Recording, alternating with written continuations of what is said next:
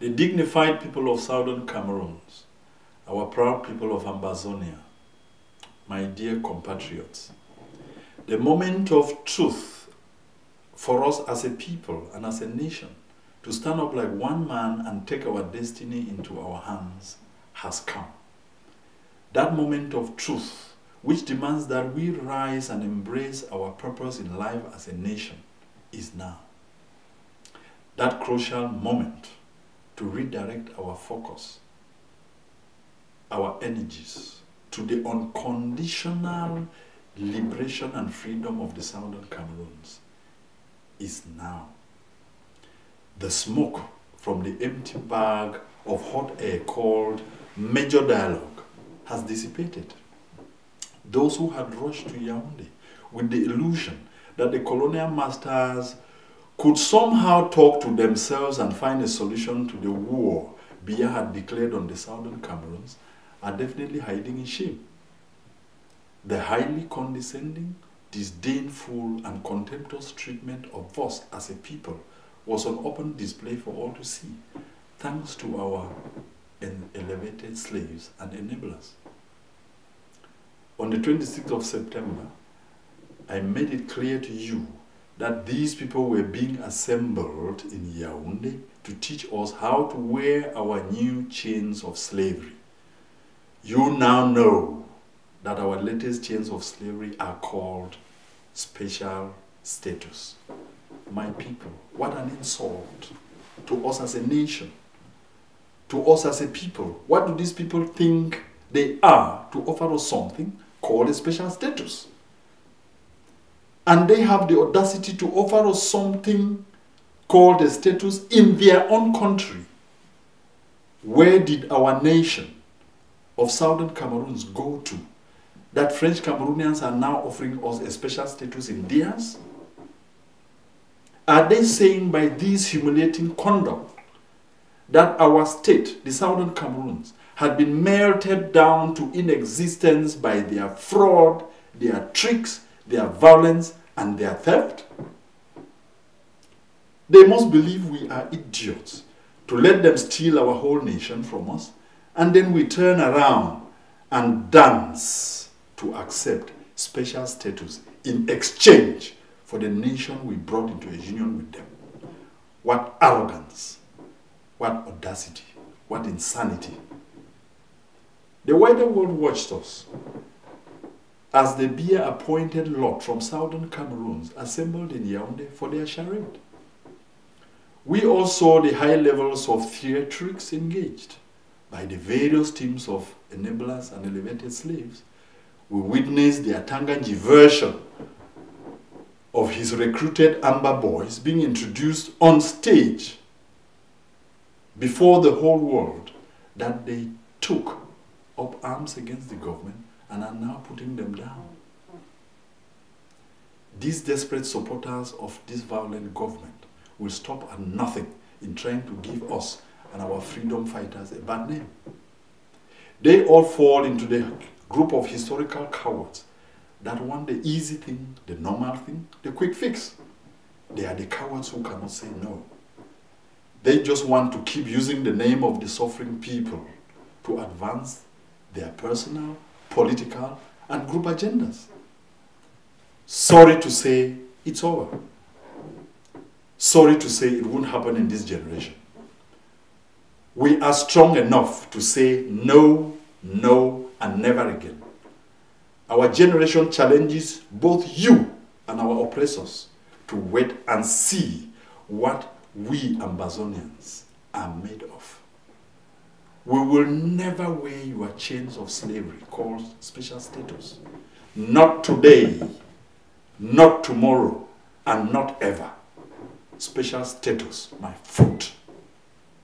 One of the most shocking things in this shameless political maneuvering was the high levels of intellectual dishonesty displayed. Apart from a handful of exceptions, a large majority of the intellectuals present played a dishonest part to dishonor our people. If we ordinary people were to add up the piles of certificates assembled by the education these people brought into this hall, in terms of accolades from grandmasters through doctors to professors in all imaginable fields of learning, the piles would definitely be higher than the Fako Mountain. Yet, the real honest value of those certificates, judging from the conduct of their dishonest holders, would be lying in the gutters of Moya at the very foot of the mountain. The high value of education was laid to mud and squalor in that assembly in their failed effort to chain us onto perpetual slavery. And how woefully they failed. In my humble opinion, what came out as the greatest humiliating act of all to us Southern Cameroonians at the Sharid was the condescending identity tactic deployed by some of the killers who are literally directing the genocide on our people by wearing our dignified traditional dresses. It hurt me profoundly, and I suddenly realized that the mentality of the slave masters has not changed from the late 15th centuries when the first attempts were made to take African slaves across the Atlantic. In my endless research on the history of black slavery in the Americas, I read severally of how some slave masters used to call large assemblies of their farm slaves each time they were fears of an uprising or a rebellion in the presence of their whole family of friends and relatives.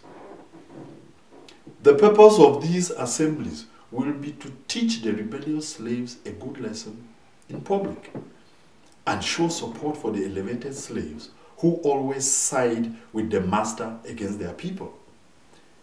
The culprits would then be lined up for savage beatings or hangings, as the case may be, before the master arrives, in order to impress and to get praise from the rest of the slave population.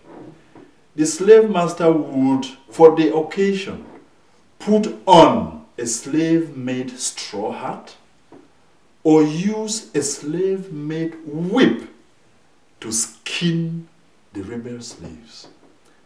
This would draw applause from the other slaves as they rejoiced that the master had shown love for them by using some slave-made item while killing their own brothers. The slave master would, after this cruelty, immediately throw a party for everyone to drink and eat their fill, while the crushed and broken slaves lay bleeding to death behind the same feasting crowd. At the Yaoundé party, we saw the gleeful joy in the reactions and admirations of some of our elevated slaves towards their masters wearing our handmade traditional dresses. And in the 5 days that this meaningless drama was supposedly going on about us, their military killed 37 Ambazonians. Mark my words, 37 of us lay dead while they drank, sang, and danced in Yaoundé, in our name. Indeed, the tactics of the slave master has not changed for 600 years. Do these corrupt and selfish Southern Cameroonian lot supporting this fraudulent and evil government realize that they are trying to hand over the whole nation of Ambazonia, its peoples and its lands, its seas and airspaces, its overall sovereignty and dignity to their dubious masters in exchange for a poisoned bag of smoke called special status? Are they aware that this is a simple, empty privilege? What they are supporting is similar to a slave master calling a meeting with his slaves and advising them to burn down their living quarters built for them by their forefathers and come to live in the pig fence behind the master's house because there will be more space for everybody among the pigs. That is the meaning of having a special status at the expense of your nation. My dear compatriots, we should all know that Biya and his nation of La République du Cameroon have neither the power nor the legitimacy to give us anything, talk less of a special status. Biya and his ruling class are the problem for their country, La République du Cameroon. They are the thieves of our own country, the Southern Cameroons. The problem can never become the solution. You cannot be practicing a genocide on our people and turn around to give us a special status. What status is he talking about here? Is he giving us a special status in death? What is the special status of the thousands he has killed? Are we sure these people are not doing what they are doing to us and borrowing a leaf from Adolf Hitler? We brought a nation into a union of two equal partners with the same status with these brutal people. And 58 years after, we have now become the invalid and the cripple that deserves a special status in order to survive. What hell! What nonsense! My people, we have to keep in mind that all free nations in the world had their freedom only when they stopped listening to their oppressors and started fighting them instead. Let's stop listening to these people. Freedom comes from denying the oppressor and fighting the oppressor. The oppressor never gives the oppressed freedom. Fighting oppression by all means is a right for the oppressed. The oppressed of every nation fought hard and sacrificed their blood to win freedom. Our blood has been sacrificed in the thousands, and the blood has flown like a river into a sea. We sacrificed that blood in order to take back our stolen nation and not to be given by whosoever something called special status by people who have no status themselves. My dear compatriots, going forward, as the hot air has finally seeped out of the balloon of the dead Yaoundé monologue, leaving a void behind it, even the international community is now beginning to question, in reality, what these political hysterics achieved. The answer is very simple: nothing. That is why we said that whatever would be said there or done there will have no bearing on our people. But that does not mean that we, the revolutionaries of the Southern Cameroons and Bazonia, are opposed to talks or negotiations proper. Far from it. Our position on this has always been very clear, that once the minimum conditions are met by the government of La République du Cameroon, our people will be ready to talk. And the 5 conditions are simple. 1, recognition of the state of Southern Cameroons that our forefathers brought into this union. 2, withdrawal of all military forces from our towns and cities. 3, release of all prisoners without preconditions. 4, granting of a general and unconditional amnesty to all. And 5, that such talks be mediated and hosted by a trusted third-party nation, which should invite the UN, the US, the UK, France, Germany, and Canada, since the aim of such talks is to correct the huge historical mistakes made by the UN, the UK, and France in the decolonization process in 1960 and 61.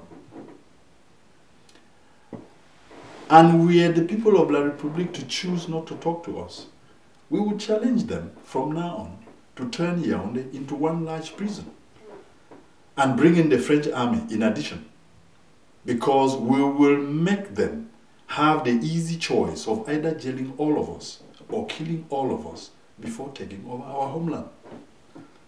Millions of us are ready to give our blood to save our own nation. We Ambazonians are ready for the supreme sacrifices that will be needed to take back the stolen nation of the Southern Cameroons from La République du Cameroon. We have a formidable spirit which they don't know about.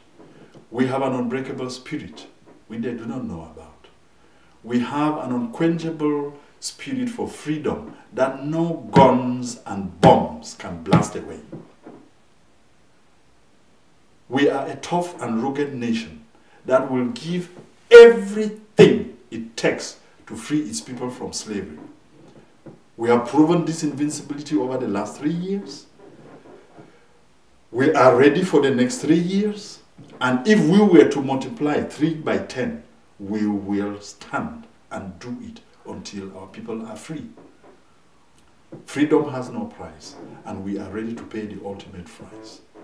To the last man, woman, and child standing, we will stand up and fight to free our people.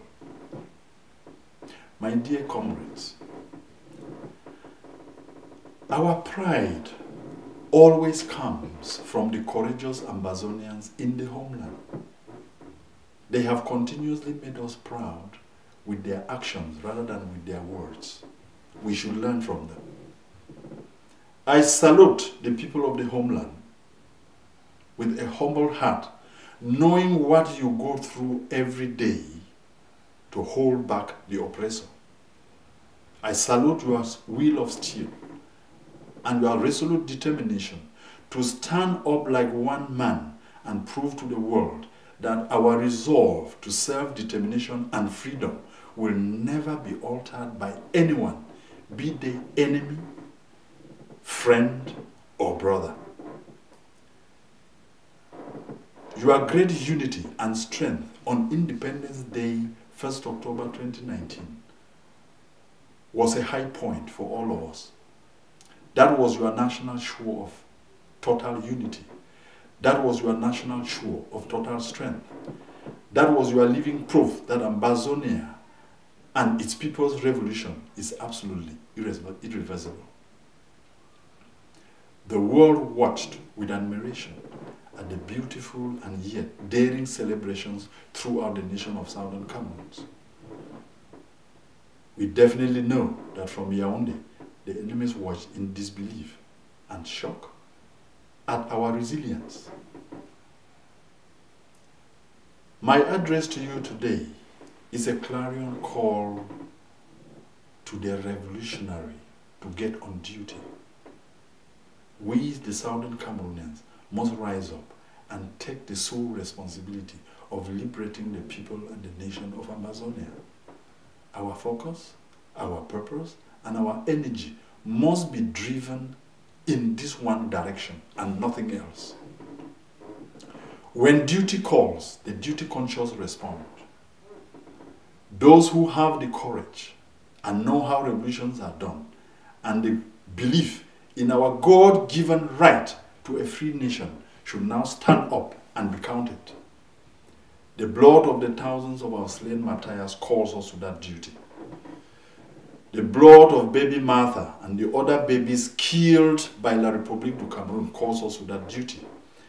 The cries of the wounded and the broken call us to that duty. The destitution of our prisoners of freedom call us to the same duty. The daily suffering of the tens of thousands of Ambazonians living without hope in refugee camps in Nigeria calls us to duty. The daily despondence of the internally displaced calls us to duty. The daily struggle of whole communities hemmed in by the killer military of La République du Cameroon calls us to that duty. The hour-by-hour struggle to stay alive, to defend our people and our communities by our fearless liberation soldiers call us to duty. And the last, but not the least, the distant cry of the unborn child calls us to immediate duty because we need to build a new country for them. The homeland has given everything to this struggle to get us where we are. They are ready to give more. But where are we? We must now stop the noise and begin to learn that we have to do dangerous work of establishing an independent and free homeland. Ambazonia shall live in freedom.